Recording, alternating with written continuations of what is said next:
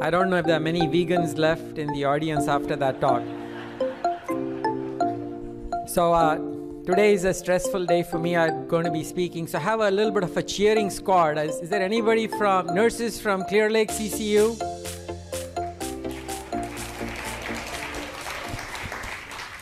I think that a conference like this brings people from different disciplines. There are endocrinologists in this audience. There is a CV surgeon, family physicians. There were endocrinology fellows in this audience. And the reason I think that it is important is physicians need to learn from Peter. And they especially need to learn from Amber, who's going to come up here next. And Amber is a particularly smart individual, and I cannot tell you how much I have learned from her and how much of that information I have translated into my own clinical practice. She analyzes things very differently than a physician would. And all of us put together, a team of experts from different disciplines is going to improve human health. So with that, I want Amber to come up here and give her plant versus carnivore diet talk.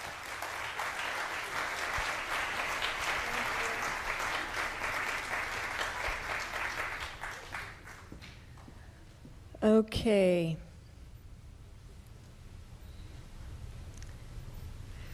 The title of my talk, Plant-Based or Carnivore, What's the Best for mTOR, rhymes, and it inspired me to write the whole talk in verse, which I didn't do. But how many of you would like to hear some mTOR poetry? Okay, well, maybe later.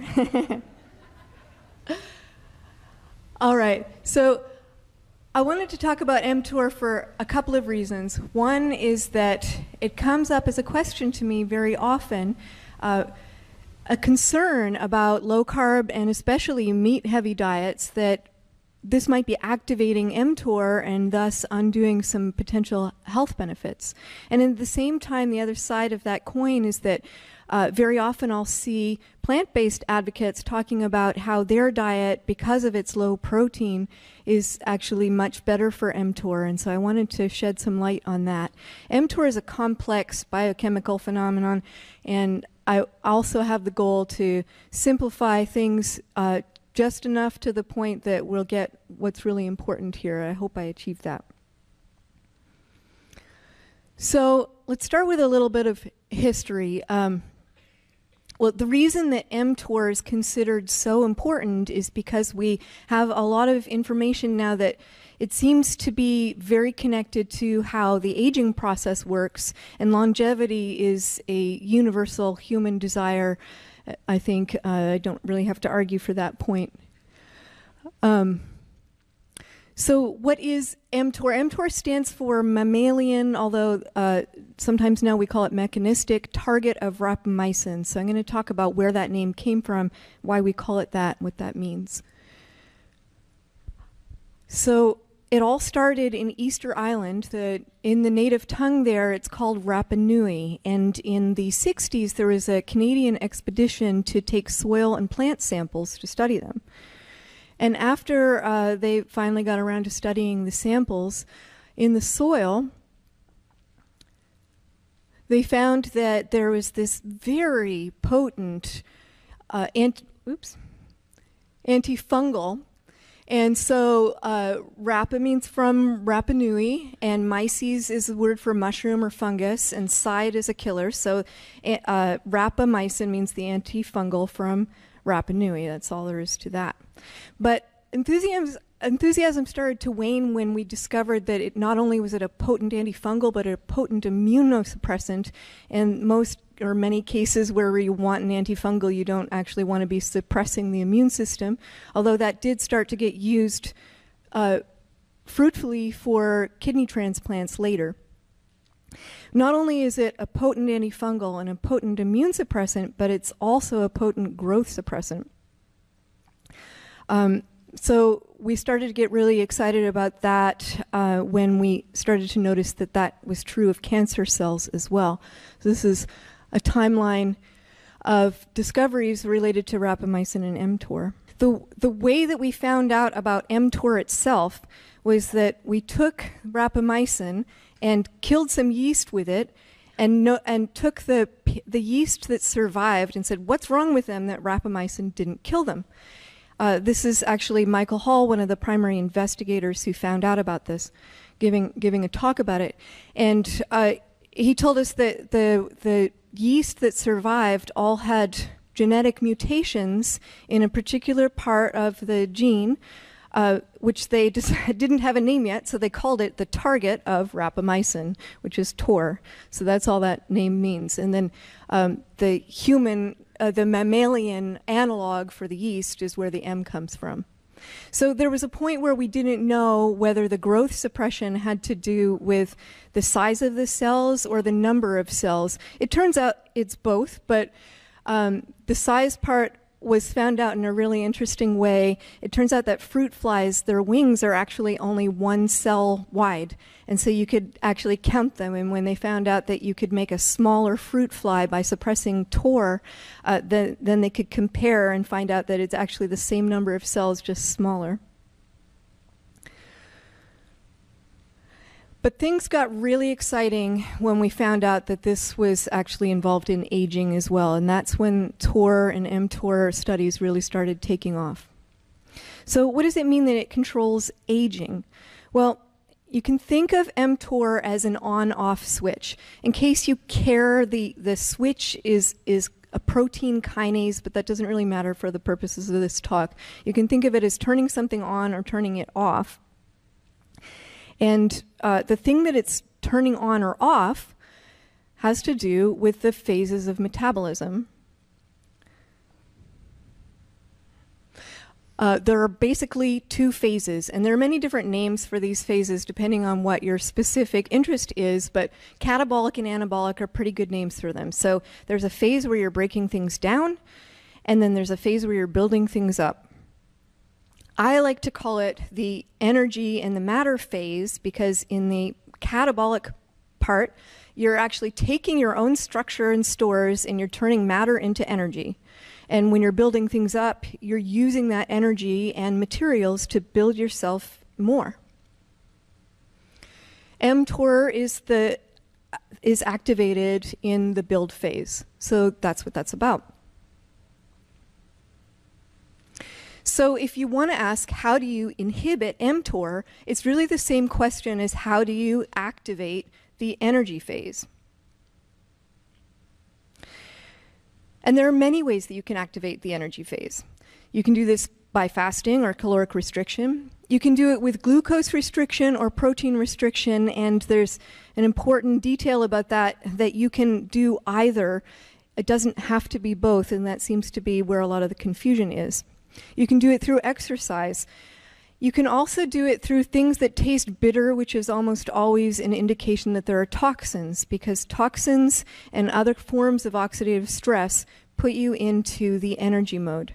So all of this comes back to the theme that anything that creates an energetic demand or a poor nutritional environment will put you into the energy phase. Another way of looking at it is through the hormonal signals. You may have heard of the insulin to glucagon ratio. When that gets low, you get into the energy phase. And this is, yes, that same hormonal signal that controls ketogenesis.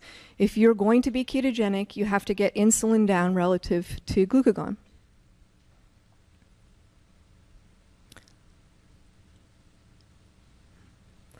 Okay, so mTOR is the switch that turns on the build phase. What about the energy phase? It turns out there's another switch called AMPK. AMPK will turn on the energy phase. And AMPK and mTOR are kind of fighting for who's dominant.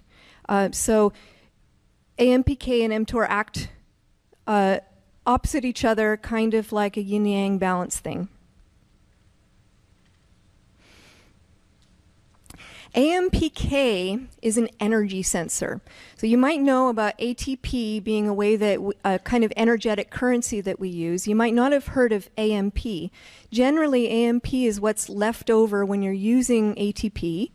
And so there's this kind of cycling back and forth of using ATP, getting AMP out, and then you can remake it into AMP later. The main controls for that have to do with glucose and fat. So when you're in a high glucose state, this enables you to make a lot of ATP. And that suppresses AMPK. Now, high fat, of course, also allows you to make a lot of ATP, but there's another important fact about high fat. The more circulating fat you have, the more it raises AMP through a different pathway. And so in balance, if you look at the amount of AMP compared to ATP, you'll have more AMP. And that's the signal that AMPK is looking for. It says, how much ATP do you have compared to AMP? So the sum of this knowledge is that when glucose is high, your AMPK is suppressed. And when fat is high and glucose is low, then AMPK is activated. All right, so that brings us to the question of whether or not a carnivore diet actually inhibits mTOR.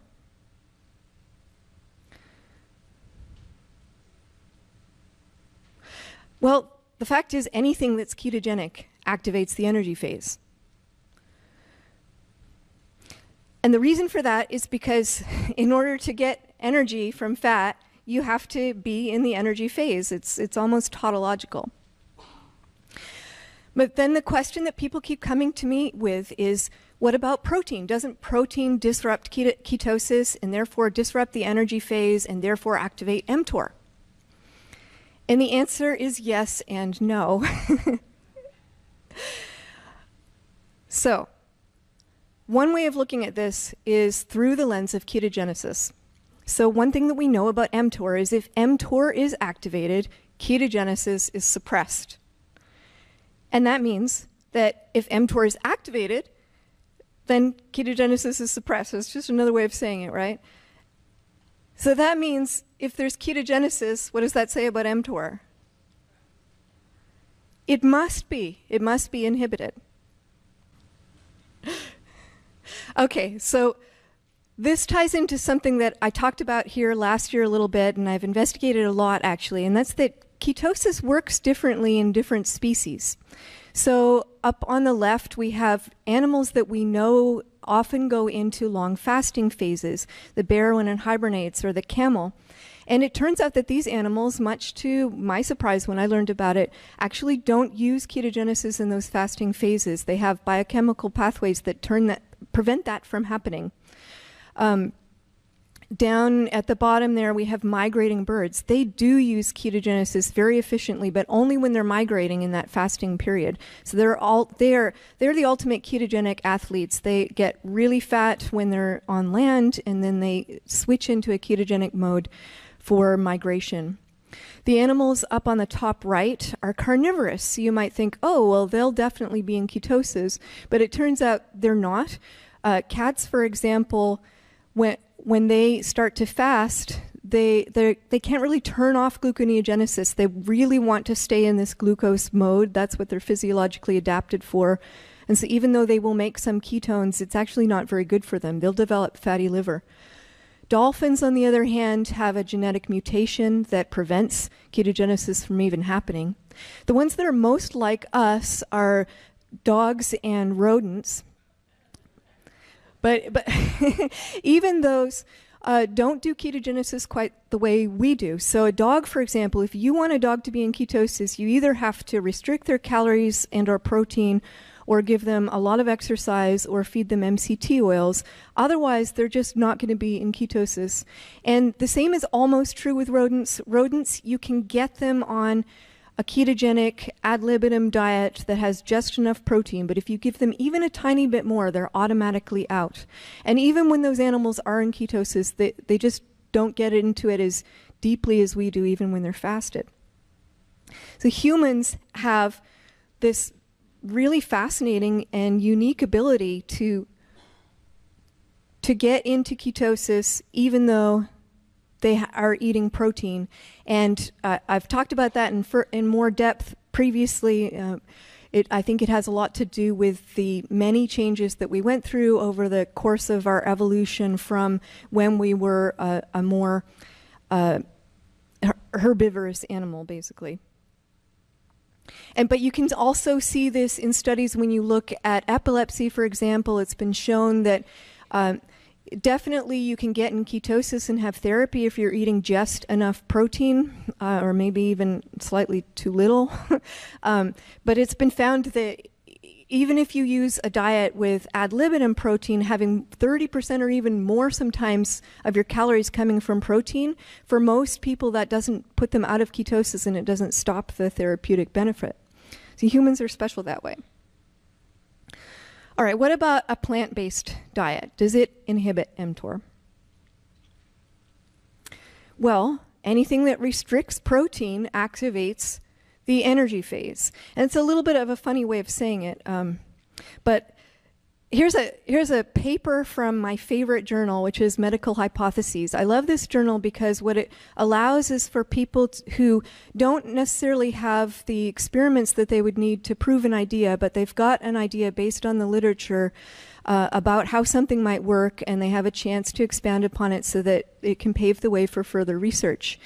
This is a plant-based advocate, McCarty, who's talking about vegan proteins, and he's saying that the proteins that we use in vegan diets actually might reduce our risk of these various diseases through promoting increased glucagon activity. That's interesting. I wasn't able to get access to the original paper, but there's a paper that McCarty discusses in that paper, which is here by Deskovich from 1982. And what they did was they took some people on an omnivorous, low-fat diet, and all they changed was where the protein was coming from. So from animal-based protein to soy. And what they saw was glucagon went up and insulin went down, and so their glucagon to insulin ratio went up, or in other words, their insulin to glucagon ratio went down.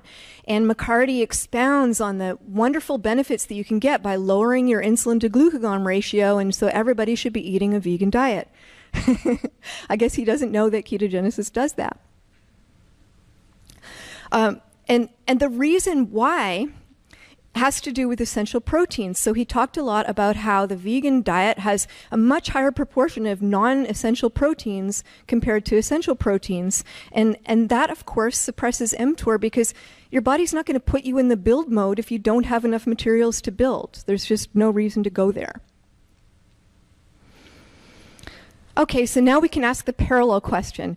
If you're on a vegan diet, doesn't the fact, and I should have specified this, of course you can do a ketogenic plant-based diet, but what I'm talking about mainly here is the high-carb plant-based normal version of the diet. So if you're on a high-carb plant-based diet, doesn't carbohydrate increase your insulin and disrupt your energy mode and activate mTOR? Well, yes and no. It depends on exactly what you're doing. But because of that, well, insulin is well established to activate mTOR. That's really not a question. There are many steps that come in between, but insulin is going to do that. So because of that, if you're on a plant-based diet, what you really have to do, if you want to get these benefits of the energy mode consistently, is go on some kind of a fast. So this company, Prolon, comes out of Walter Longo's work. Longo is one of, if not the most prominent researcher on the benefits of fasting. He knows all about how the ketogenic metabolism inhibits mTOR and induces autophagy and does all these wonderful regenerative things that we want. However, because he believes that a high-carb plant-based diet is the healthiest diet, he would never advocate for doing that all the time. So instead, what you have to do is periodically do these long fasts. They have to be 5 days because it takes a long time before you even get to the autophagy phase. And so his company Prolon has provided a way for you to fast by buying their kits in which you eat these packets of very low protein, very low calorie, and glucose, but not enough when you eat only what's provided to enable you to get ketogenic by now.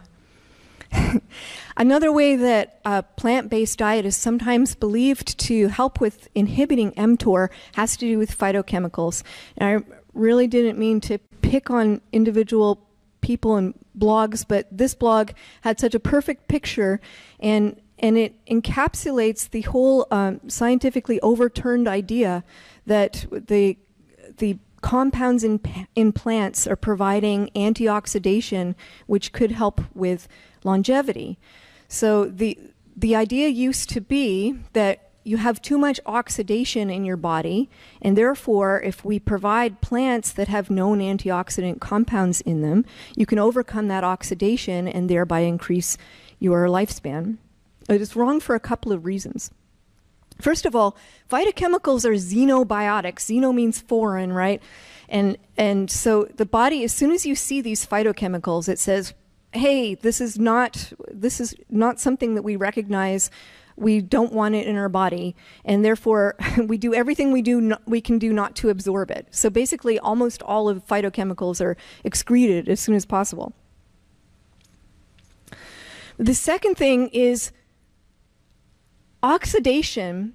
ROS stands for reactive oxidation species, reactive oxygen species. And usually when you see it in a paper, it'll be in this big BAM star, like, look out, oxidation, trouble. But we actually know that oxidation is a powerful, important signal. And as long as everything's working correctly, it's not actually something that's causing a problem. It can run rampant, but it normally doesn't. So this is a cartoon of the electron chain transport system, and we don't really need to understand the details of it, but just notice that whenever you're making energy in your mitochondria, you are also making oxidation. And for a while, I think we considered this a leak, as if like billions of years of evolution on our energy-making systems made the mistake of giving all this garbage at the same time. But actually, it's an important signal, because the more energy you're making, the more of this oxygenation you're making, and that quantitatively tells the cell a status of how much energy you have. And so, in other words, the more oxidation you have, when you have enough, you will become insulin resistant. Now here's the point where I might lose everybody for a second, but stay with me. Insulin resistance is actually good at the level of the cell, because what it's saying is, I don't need any more fuel. I'm satiated. And we all need our bodies to be satiated at certain points. So the oxidation goes up. It says, you've got enough energy. Please don't let in any more glucose. We're good. And this is actually self-perpetuating, because if you've got a cell and it's turned off the ability to take in more glucose by becoming insulin resistant, but you have a lot of free fatty acids circling around, those can come into the cell, and as long as you're using those, you're generating more oxidation, and you'll stay insulin resistant as long as there are fatty acids available. So if you're on a ketogenic diet, this is basically your perpetual state. This is physiological insulin resistance. It's completely reversible. As soon as the fatty acids go away, you will again open up and be available to take glucose.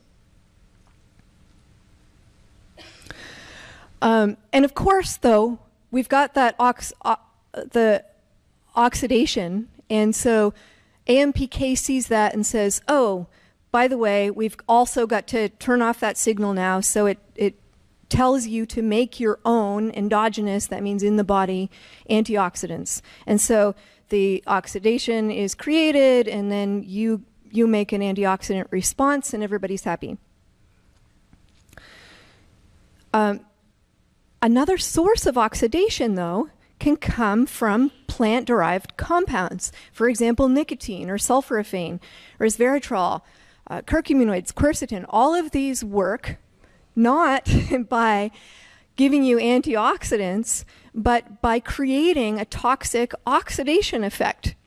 And your body, in response to that stimulus, says, oh, okay, we're going to turn up AMPK and get in the energy mode, and also we're going to ramp up our own supply of antioxidants. So there are some cases, actually, where you can use a little stimulus of a poison and give that to your body, and it will make more antioxidants than needed to overcome that stimulus, and that might actually be able to mop up some rampant oxidation and be good in that case as well. This is actually the title of a paper, Come to Where Insulin Resistance Is, Come to AMPK Country. It's talking about how nicotine actually works by ramping up AMPK, which then generates or allows you to burn fat, lipolysis. So it's well known, right, that smoking and nicotine can cause you to lose weight, and it's a problem when you try to quit. And they're talking about how this, well, it lowers your body fat, but it also creates insulin resistance, and I think they might be a little bit confused about whether that insulin resistance is good or bad, but in this case, it's just giving you fatty acids, and so it's probably good. Of course, smoking gives you more sources of oxidation and might be overkill. We've got to be really careful with our doses when we're doing something exogenously. But this is actually the same principle that all of these other factors use. So you may have heard that sulforaphane is a superfood compound in resveratrol. All of them work through AMPK. And I just want to note, though, but this isn't an argument for getting those compounds from food, because the amounts that are involved are just way beyond what you could get from eating a plant-based diet. This is just one paper that was giving an example of resveratrol. How much red wine would you have to eat to get enough resveratrol to get a therapeutic dose? Somewhere between 500 and 3,000 liters. It's more than even I could do. The same arguments are made for sulforaphane. You're not going to get it just from broccoli sprouts. So, insofar as plants are inducing this energy mode, they're doing it through pharmacological doses, not through just eating plants. And it's not because of antioxidation; it's actually because of oxidation. And when we isolate antioxidants and see if that helps, actually, we find that it does things we really, really don't want. So doing exercise, for example, creates oxidation that is used as a signal that tells us to build our muscles. And if you give too much antioxidation from the outside, it shuts off that signal and you don't get the benefit. That's because it comes from this mitochondrial signal. So because of that, there are times when we need to build up. And this is a paper that's called intermittent metabolic switching. And the theory that they're trying to explain in this paper is that there are two modes, like we've already talked about, and you actually really need both of them to be healthy. So you might hear a lot about how the energy mode, when you're in ketosis or when you're fasting, you get all this stimulus for autophagy, and you get, for example, an increase in BDNF, which is brain-derived neurotrophic factor. That is something that's telling your body, hey, we need to make more neurons. And there's all kinds of parallel stimuli for things that we need to make. But what might be missed when we talk about this is that that building doesn't actually happen until you go back into the building mode and give yourself the material to follow through and make those neurons and make that protein and make those synapses. So these things have to work together. You can't have just one without the other and expect to get benefit. So you need to have mTOR. You need it for your muscles. You need it for your brain growth. Here, just to put a finer point on it, this was an experiment, and there are several such, where they took gerbils and gave them rapamycin to continuously inhibit mTOR, and they actually couldn't form long-term memories. You don't want that, because you need the protein synthesis to make those synapses that make the memories form.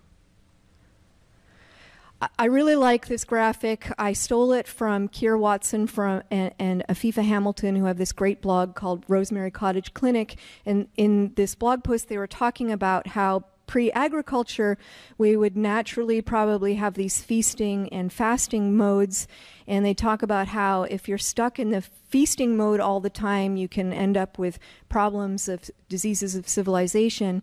And then if you don't have enough food, you end up resorting to eating plants that are bitter. And if you're stuck there for a long time, then you're going to end up with toxicity and malnutrition and maybe even starvation. So let's talk about the relative advantages of high-carb plant-based diets and low-carb meat-based diets with respect to inhibiting mTOR. So the first thing is, how long does it take you to get into the energy mode? If you're on a high-carb plant-based diet, it's going to take you 3 to 4 days to really get there. If you're on a low-carb, even if you're meat-based, you're already keto-adapted. I would suggest that it takes less than a full day of not eating before you're already in this mode that it takes 3 days to get to from a high-carb diet. And I'll just show a diagram, a real old diagram from Cahill where he's talking about the different modes of eating. And so you've just eaten, and now you've got these different phases you have to go through before you can get to the energy phase. So there's the absorptive phase where you're actually dealing with all the glucose that you just ate. And it's not until that's over that you can start working on the post-absorptive phase where you're depleting your glycogen. And then you finally get to the energy mode and start being able to get benefits. So I would suggest that if you're eating a low-carb, even if it's a high-meat diet, the space of time between getting there, even though I don't have a quantitative value for you, has got to be shorter.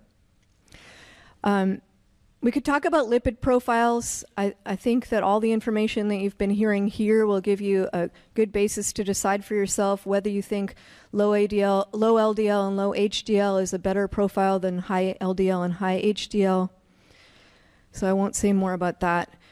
There are nutritional sustainability issues. So if you're necessarily going to eat a diet that's low in essential proteins, that could be a sustainability problem.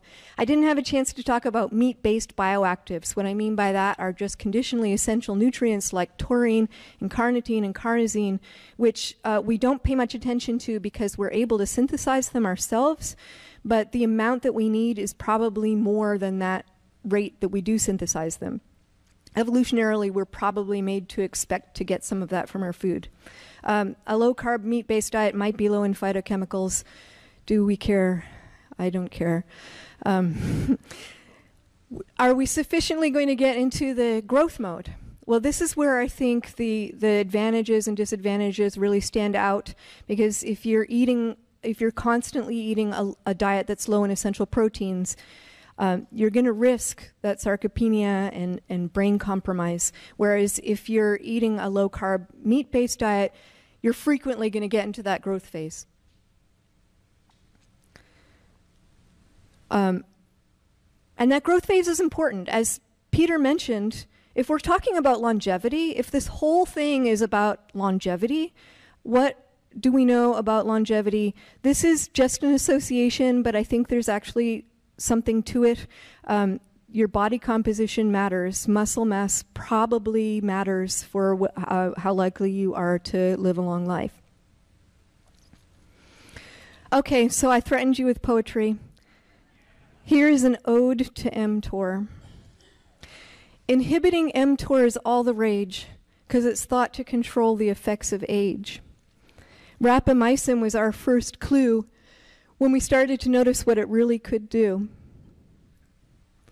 Two basic modes work in alternation: creative destruction and self-augmentation. mTOR is active in the building up phase. To inhibit mTOR, there are various ways. Depletion of protein is one well-known way, but another is through raising AMPK. AMPK senses low HTP, low glucose and high fat is the key.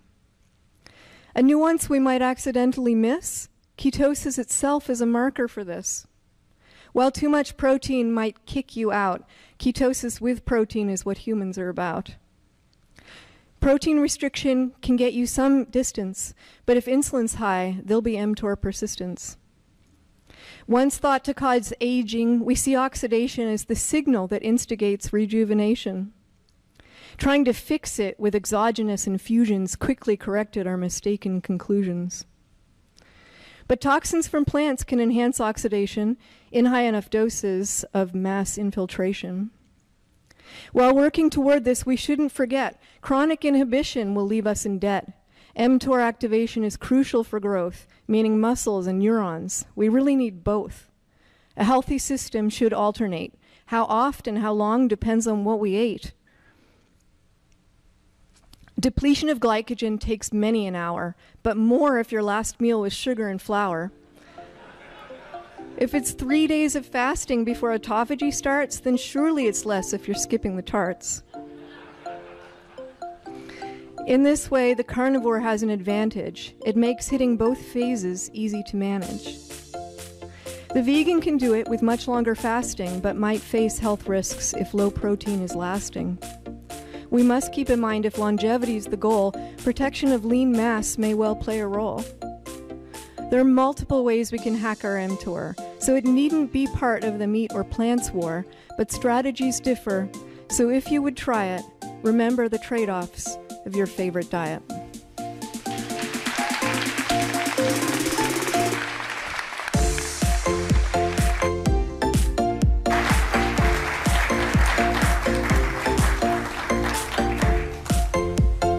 That was simply incredible, paradigm shifting. I hope all the physicians in the audience recognize that, including the vegans.